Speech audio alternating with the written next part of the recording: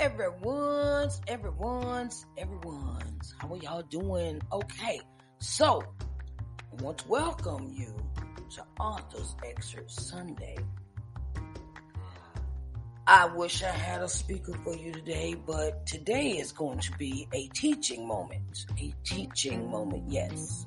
I want to teach some aspiring authors what they need to know.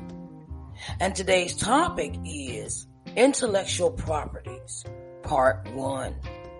I want to talk about the importance of these intellectual properties and what their meanings are and what you need to know when you become an aspiring author. I want to give you some heads up, some nice tips, and keep you in the loop, because that's what I do. I'm always here to help.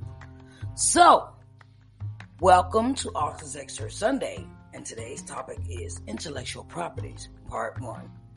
All right, babies, let's get busy with this lesson, all right?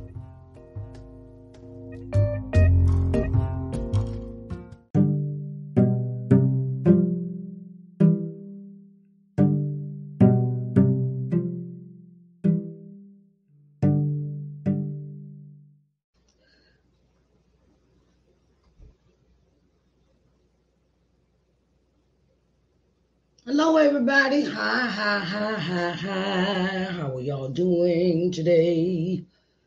All right. So, my name is Sharice Johnson Moore. How are y'all doing? And I just want to come in and just teach a little bit. Just a little teaching. And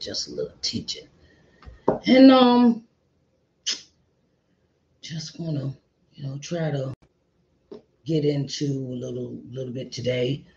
Hi, hello, everyone. Hello on Instagram, hello on YouTube. How are y'all doing? My name is Sharice Johnson Moore, and I want to let y'all know that, I could do this. I learned some new stuff today, y'all. I had to move my screens around and not lose the view I have for what I'm about to do.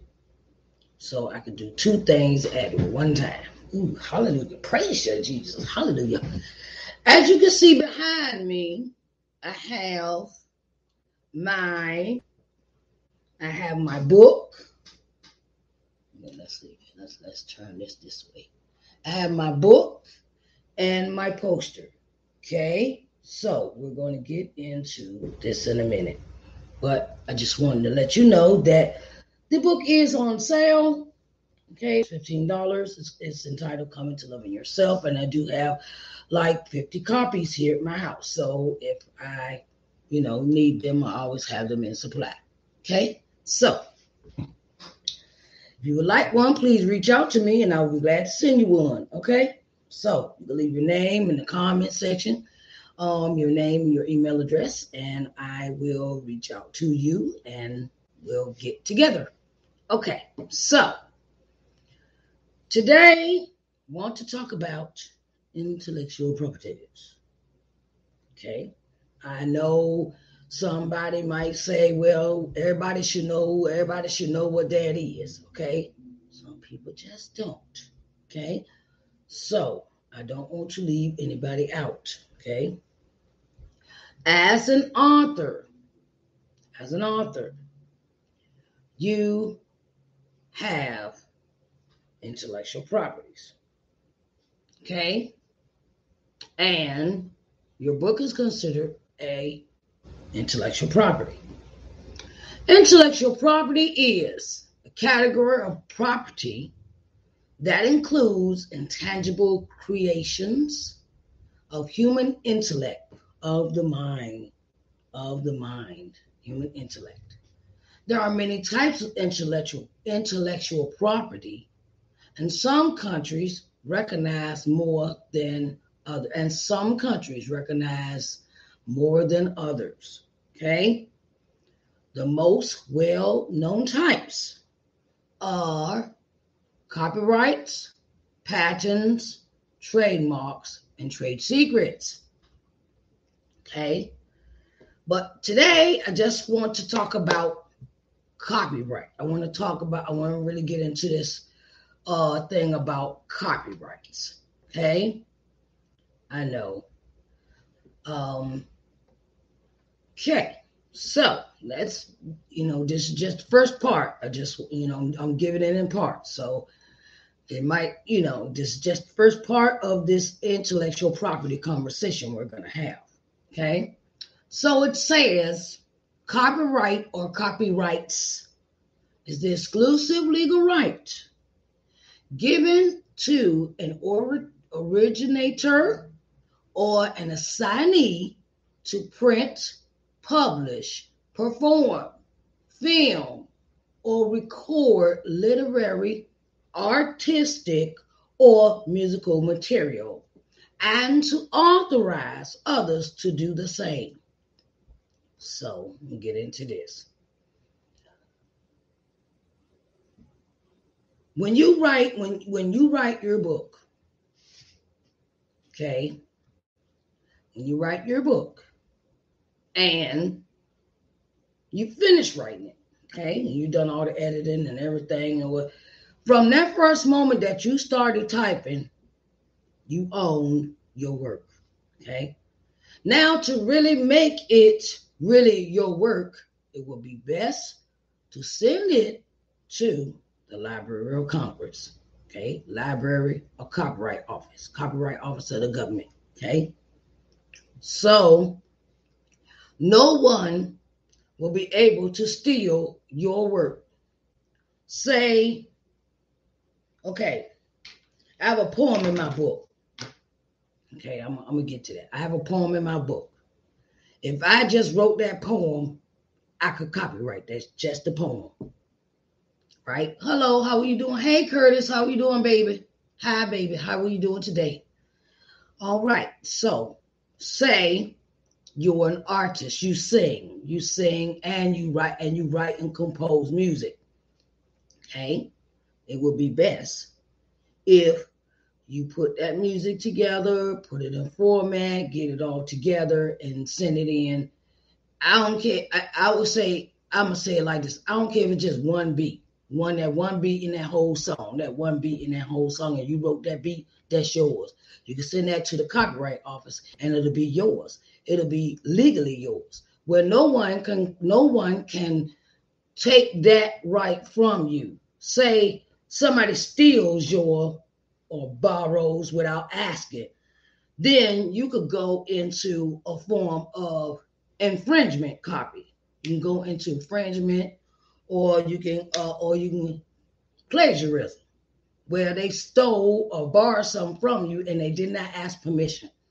When artists have their music and it's trademarked, it is copyrighted under the artistic or musical material. That's where an artist with their music, or you wrote lyrics to a song, you wrote the lyrics to a song, you just wrote the lyrics were music. If you send it into copyright, say I wrote, these are my lyrics, this is the lyrics to the song. All right, this is my part, my part of what I played in putting this song together. It's yours. Okay, so my thing is, whenever you write something, this music, whether it's a film, you might wrote a script, or you wrote a script, or you say you got design. So you got print design, right? And the print design, you came up with this print design. And you sent that into the Copyright Office, and you got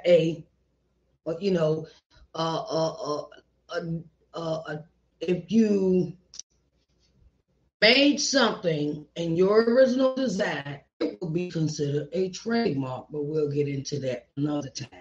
That'll be on the next part, okay? Copyright. Say you got a whole bunch of writing, you got a whole bunch of stuff. You ain't published it yet, right? And you want to publish, but it would be best if you copyright your work first. I'll tell you why. That keeps people from stealing your stuff. It keeps people from plagiarizing your stuff. It keeps people from just walking off and getting the credit for something they didn't do. Okay? And so, okay. When it comes to copyright, okay, what can be copyrighted? Let's get into that. Okay? Literary works, musical works, dramatic works, pantomimes and choreographic works, pictorial, graphic, and sculpture works, motion pictures and other audiovisual works, sound recordings, compilations. Those are the things that can be copyrighted. Okay? Literary works, musical works, dramatic works, pantomimes, choreographic works, pictorial, graphic, and sculpture works, motion pictures, and other audio-visual works, sound recordings, and compilations. Say like me and another person wrote a song, and I wrote the lyrics, and they wrote the music, that's a compilation. Okay? It says, literary work is a work that explains, describes, or narrates a particular subject, theme, or idea through the use of narrative, descriptive, explanatory text rather than dialogue or dramatic action. Generally, literary works are intended to be read. They are not intended to be performed before an audience. Okay. Literary works. I have my book, right? I got my book. Okay. If I wanted to go ahead and make that book an audio book, it would be considered sound recording. It would be under the auspice of audio works, audio sound. I can go into a studio, or you can do it at home, whatever way you choose to turn your book into an audio book. Okay? My thing is that I see a lot of people that don't think they could do just a poor man's copy. Poor man's copy of copyright is when you mail it back to yourself. No, because yes, that's a poor man's copy. Okay, yeah, you could do that. But my thing is, it's best to have it copyrighted by the Library of Congress. Okay, for the Copyright Office. Okay, it is very important that you do that because you don't want nobody stealing your stuff. That's just like I see a lot of, I'm going to get into another topic. I want to talk about trademarks. Okay, well, I want to get into trademarks. Trademarks are a symbol or word. Hello, how are you doing today? Hi, how are you doing? Hey, hi. Hi, babies. Trademark is a symbol, word, or words legally registered or established by use as representing a company or a product. Okay, so if somebody wanted to trademark their business name, you could trademark that, and can't nobody else use that name but you. Words, they're words literally legally registered and established by the use as representing a company or product. Okay, so say I wanted to start my own design company, right? Okay, and I wanted to start my own design company. I would have to trademark my design company in order for no one else to use my trademark. to use my name on their say we go with a name like Lena Designs. Okay, if I want to keep that name to myself, I will turn around and trademark it, because that keeps other people from using that name, and it's legally yours. It's legally tied to your company. It's legally your brand. It's legally your name. That keeps other people from stealing your names for your companies. Okay? Trademark is a symbol, word, or words legally registered or established by use as representing a company or product. Okay? Say I had some Lena hand soap. Okay? And I want to use the name, but okay. But like they say, it's always good to do your research. That's why it's always good to get lawyers, legal representation to do your work. I mean, by an intellectual property lawyer. Okay, intellectual property lawyer. Okay, will be the best person to have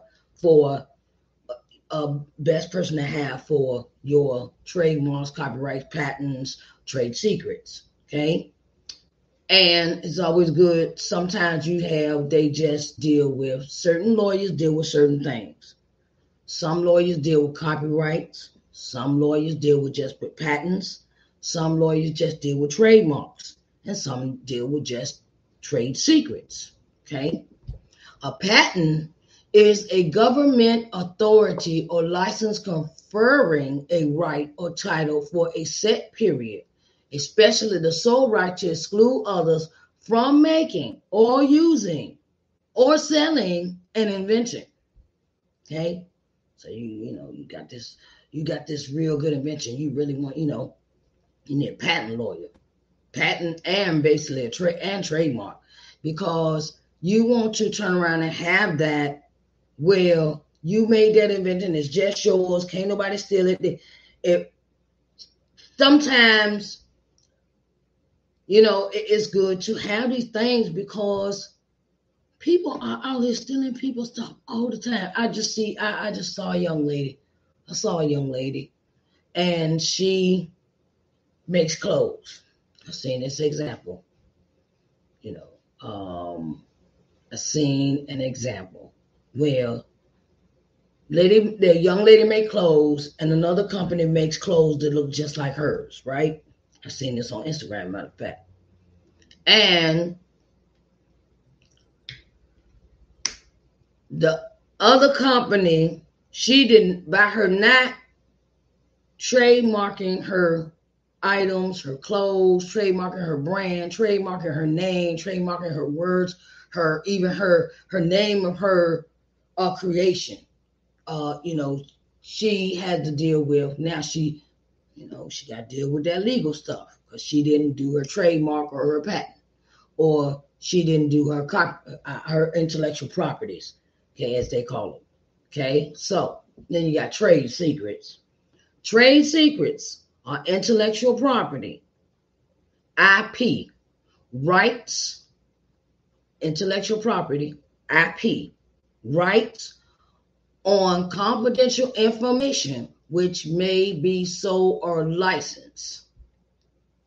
Okay, trade secret are intellectual properties as well. Rights on confidential information which may be sold or licensed. Okay, got to get that, handled by the Copyright Office as well, because you don't want nobody, you want to tell, you got this group of people and you got this idea and you got this thing put together, and then you get that's how they call it, you leaking information, like how another company ends up knowing about what this like say cosmetic, right? You got some cosmetics, right? Y'all watch Young and the Restless. I don't know, I ain't watched that in a long time. But I used to watch Young and the Restless, and they always was talking about somebody leaked something to the other company. You got that. I can't think of the fictional characters. The Jabot and Newman. Jabot and Newman. Remember them? Young and the Rest. I don't know if y'all remember that. But they were always talking about somebody was leaking trade secrets, or how would this company come out with something, or y'all ever watch a Bold and the Beautiful? And they would say somebody, well, how did they get these designs before we could get them? How did they get these designs before we could even have them made? Okay, somebody had to tell the secret. Okay, somebody had to leak got a hole in your tire, my grandma say. So these things that need to be done with a lawyer. Okay, but there are some things that you can do on your own, okay? Like a copyright of your book. If you have your book cover already made, and you've already finished your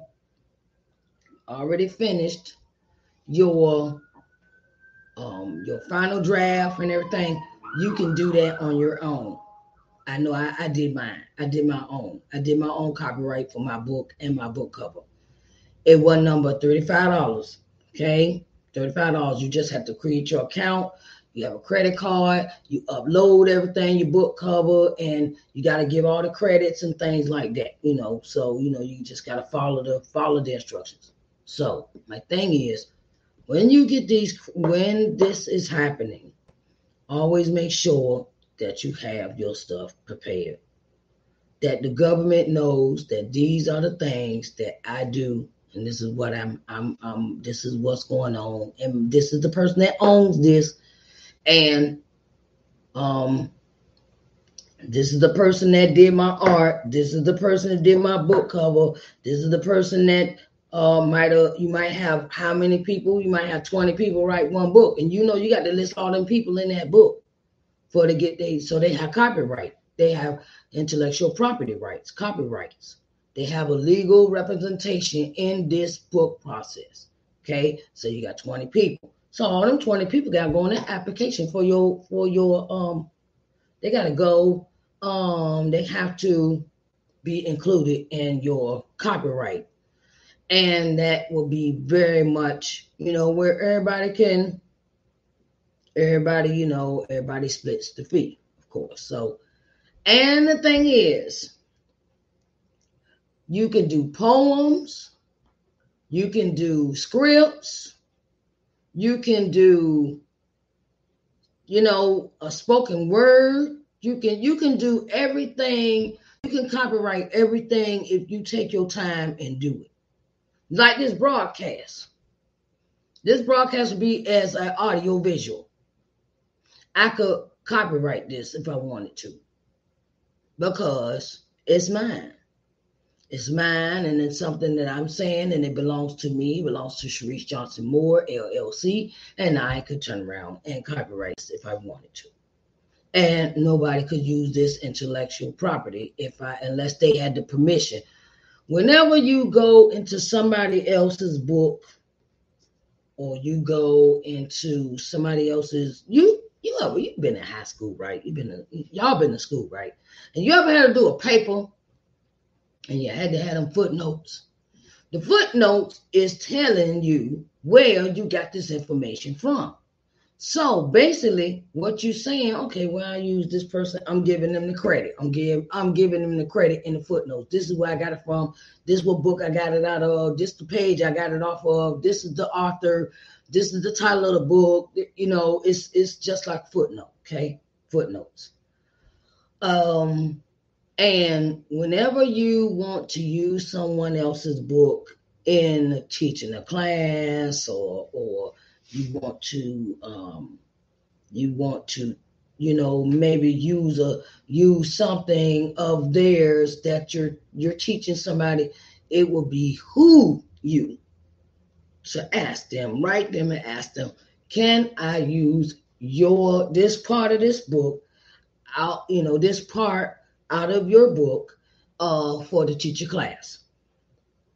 Or because it's just out of respect. It's out of respect, when you use other people's belongings, as my grandma say. you all up in other people's Kool-Aid and don't know what the flavor is, okay? But you have to keep it respectful when it comes to using other people's material, whether it be audio, visual, whatever. That's why the movies have these copyrights on them. Okay, like it's you never see them. That's why they always talk about piracy when it comes to a movie. You can't use any parts of this movie without asking the studio who has the copyrights to a movie. You can't use this, unless you ask permission. Okay, that's why they say it's piracy. Bootleg movies. Bootleg movies is a form of piracy, and it leaves out a lot of money for these for the companies that do the movies. It leaves out a lot of income, residual income for those that put all the hard work in. Basically, you stealing somebody's work. So that's why they always fine people, or you get jail time or something like that, and depends on it depends on what the law is, which I do not know, so I'm not even going to get in that. But yes, you can get a fine and you can go to jail behind stealing other people's belongings. Okay, that's just like if somebody broke in my house and they come in and steal, they stole something from my house, so they got to pay for it. Okay, so I just wanted to get into this first part of what intellectual property was about. Okay, so let's review, and then we'll meet up next week for another conversation on Author's Excerpt Sunday about another part of intellectual properties. Okay, so we got the four type. We got the most well-known types is copyrights, patents, trademarks, and trade secrets. Okay, and then you got copyright is an exclusive legal right given to an originator or an assignee to print, to publish, perform, film, record literary, artistic, or musical material, and to authorize others to do the same. Okay. Then we go into patents. Okay. Patents is a government authority or license conferring a right or title for a period, especially the sole right to exclude others from making, using, selling an invention. Trademark. Okay. Trademark is a symbol. So you made up this symbol, like AKAs. That's trademark. You got Alpha Omega Psi Phi. That's trademark. Okay. Even the name Alpha Phi Alpha Kappa Alpha is a trademark. Okay. Okay. And the thing is that you got trade secrets. Okay. Trade secrets is intellectual properties, IP. Intellectual property rights or confidential information which may be sold or licensed. Okay. So we're going to go into what can be copyrighted. Literary works, musical works, dramatic works, pantomimes, and choreographic works. Pictorial, graphic, and sculpture works. Motion pictures and other audiovisual works. Sound recordings, compilations. Okay. And it says a literary work is a work that explains, describes, or narrates a particular subject, theme, or idea through the use of narrative, descriptive, or explanatory text rather than dialogue or dramatic action. Generally, literary works are intended to be read. They are not intended to be performed before an audience. Okay, so I wanted to give you that information today, and I thank everyone for coming in to Authors Excerpt Sunday. I want to also put this out there. This is the last broadcast for this season. Okay, this is the last broadcast for this season. This broadcast, this show will not air again until September.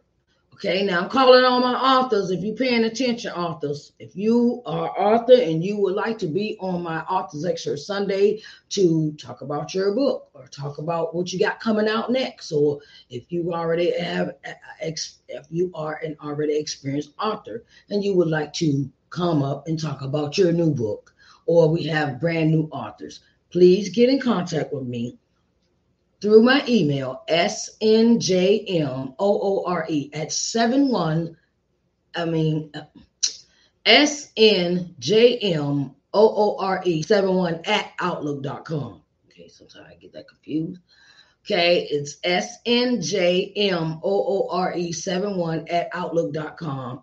Or you can reach out to me, my DMs for Twitter, Instagram, Facebook, and let's get you on the show. Let's get you on Authors Excerpt Sunday so people can know about what you're doing, what you're writing, and what you're exploring, And I love y'all, and I thank you so much for joining me today on Authors Excerpt Sunday. All right, I will see y'all in September. Okay, babies?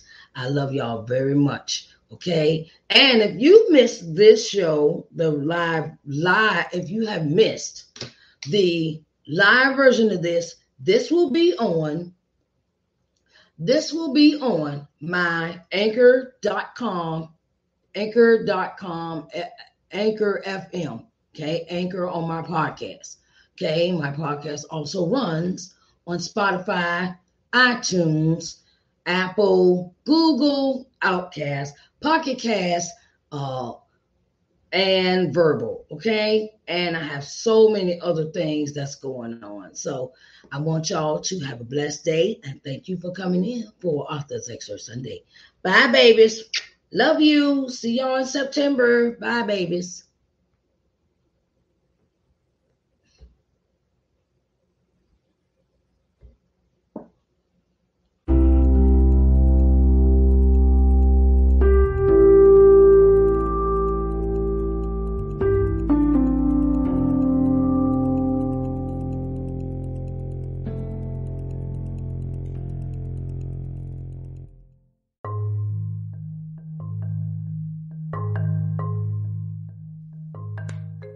Okay, everyone. Hi. Okay, I am happy that you are taking this all in.